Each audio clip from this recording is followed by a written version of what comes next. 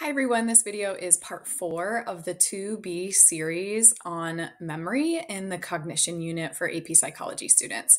This particular video will focus on retrieval. So as you can see on our unit outline, this is the 4th video in our set of 5 on memory. This video is going to focus on how memory is picked up after it's been stored in the mind and the different factors that influence memory retrieval. These are the key focus questions for today's video. By the end, you should be able to answer both of them. Here are the vocabulary concepts that will be covered in today's video. By the end, you should be able to define and describe them. So as you already know, the information processing model of memory uses the terms encode, store, and retrieve, and they use these as steps to explain how the mind takes in, holds, and picks up information. And today's video is going to focus on that final step of retrieval. Now, memory retrieval is the process of accessing information in our mind that's been stored and then bringing it into our conscious awareness. Now, the College Board wants AP Psychology students to be familiar with 2 forms of retrieval. They are recall and recognition. Let's do a quick test to demonstrate these 2 retrieval methods. On the screen, you should see 4 different countries. Do they look familiar to you? Without utilizing any tools, I want you to take a moment and see if you can remember their names. If you have a pencil and paper, you can write down your guesses. Now, the process you are using, as long as you aren't using any tools, is called recall. So recall is a retrieval method in which you attempt to pull information out of your memory, things that have been stored without any cues or any prompting. So you go back into your mind and you produce that information. So could you do it? Could you recall the names of these 4 countries? Now let's try again. There's a box at the bottom of the screen and it says, determine the names of the countries pictured above using the names from the list below. Now you have a list of 9 country names. Can you identify them now? If you need to, you can update your guesses. This process of memory retrieval is referred to as recognition, and you're still using memory retrieval by pulling information out that you've previously stored, but you're utilizing a retrieval cue to help you do it. And a retrieval cue is anything that helps you access information that is stored in your memory. It could be a word, it could be a smell, a sound, or even a feeling that can trigger that memory. So in this example, the word bank may aid your memory retrieval and act as a cue to help you identify the names of each of the countries. So let's check your answers. So this task was an example of the different types of memory retrievals and how cues can help aid the process. So let's review the concepts one more time. Recall is when you retrieve a memory or information from your mind without prompting or cues. Recognition occurs when a retrieval cue helps you identify the information you've previously learned. Now, let's dig a little deeper into some other examples of how retrieval cues can bring memories to mind. There's an idea called the encoding specificity principle, and it's the idea that stimuli or a context that's present when you're encoding information into your mind can actually serve as a cue that can trigger the retrieval of that memory later. Have you ever noticed that when you return to a place that you've been before, a memory you had in that place comes to mind? Like visiting a classroom that you haven't been to in years. And when you walk back through the doors of the classroom again, you might have memories pop into your mind of where you used to sit or who you interacted with or a project you completed in that classroom, or even maybe something funny that happened when you were in that class. This example or this experience is called context-dependent memory. And context-dependent memory helps us understand how our environment can be a retrieval cue for our memories. One study on context-dependent memory was conducted with scuba divers in 1975, and the divers listened to a word list in one of 2 settings, either underwater or on the beach. And researchers found that the participants recalled more words from the list when they were tested again in the same location that they learned the information, whether it was underwater or on the beach. So therefore, context-dependent memory shows us that the environment or the space you are in, that while you're encoding that information, can actually act as a retrieval cue to help you pick that information back up later. So if you study in a library, you might actually remember the material better when you're back in that library because the space can act as a retrieval cue. Sometimes our emotional state can act as a retrieval cue. Consider this. Have you ever felt really irritated? And then, as you're stewing in your irritation, memories of other things that irritate you start to pop into your mind. Or have you ever felt really sad? And then in your sadness, you start to think of other things, other memories, sad memories that you have had. Now, these are situations that are examples of mood congruent memory, which is when your emotional state acts as a retrieval cue.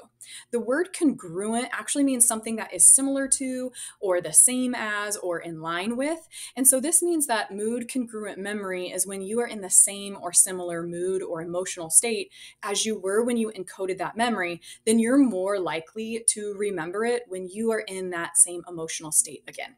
This influence on memory retrieval is called mood congruent memory. Now, sometimes your internal state, like your physical or mental condition, can act as a retrieval cue, helping you access memories tied to that same state.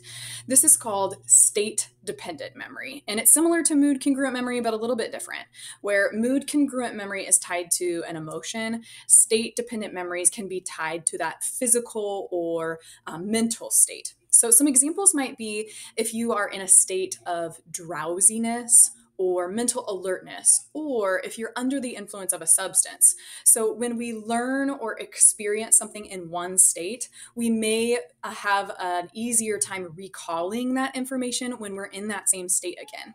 For instance, if you were learning something while you were drinking caffeine and you were feeling highly energized, you might actually recall that information better when you are caffeinated again. This retrieval cue of being in the same mental or physical condition is referred to as state-dependent memory. Another quirk of memory retrieval is something called the serial position effect. And the serial position effect refers to the position a piece of information falls in a series might influence how well you remember it. So when you are exposed to a long series or list of information, you are more likely to remember the information at the beginning or at the end of the list better than the information in the middle of the list. And this was studied by Glanzer and Kunitz in 1966, and they found that when participants were given a list of words to remember, the results actually fell in a pattern like you can see on the diagram on the screen. Participants tended to recall the words that were presented at the beginning of the list very well, and this was referred to as the primacy effect. Primacy, if you think of the word primary, these words refer to things at the beginning or first. Primacy effect tells us that we are likely to remember things that we are exposed to first. Participants also typically remembered the words at the end of the list fairly well. And these were the ones that they had just most recently heard, and that was most recently taken into their memory. And so this was referred to as the recency effect. The items at the end of the list were also more easily recalled. So this part of the serial position effect is called the recency effect. And that's when the words, in this case, the words that were recalled at the end of the list were easier for them to retrieve. Now, together, the primacy and the recency effect make up the serial position effect.